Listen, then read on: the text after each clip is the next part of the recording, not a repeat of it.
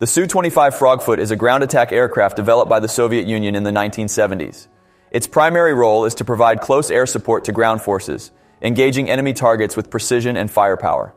What sets the Su-25 apart from other aircraft is its exceptional survivability, earning it the reputation of being a flying tank. With its wide range of anti-armor weaponry, the Su-25 is highly effective against armored vehicles and tanks. The Su-25 is armed with an array of weaponry to engage ground targets effectively. It can carry guided and unguided missiles, bombs, rockets, and a 30mm cannon. This versatility enables it to adapt to different combat, including anti-armor operations, close air support missions, and counterinsurgency campaigns.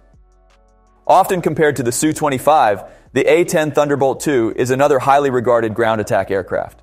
While both aircraft have similar roles and capabilities, the Su-25's smaller size and greater agility give it an advantage in certain operational environments.